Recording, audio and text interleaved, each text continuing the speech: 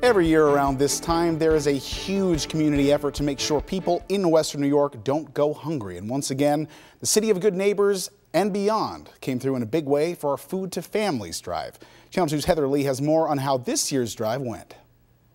Thank you, Western New York, for giving so generously to our annual Food to Families drive and for keeping these volunteers so busy with all of this to sort. It's too early for the pounds, but we do have 7 trucks out there and 2 trucks already rolled back in full of product to give out. Channel 2 has partnered with TOPS and the food bank since 2005 and has helped to provide nearly 10 million meals to those in need.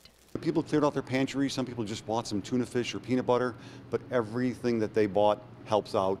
Others raise money from a few $100s to several thousand. Big donation, $10,832. More numbers after the comma on that giant check means fewer families have to go without all year round, but especially around the holidays. Kevin Madison holds an annual motorcycle run and rally every fall, then gives the proceeds to the food bank.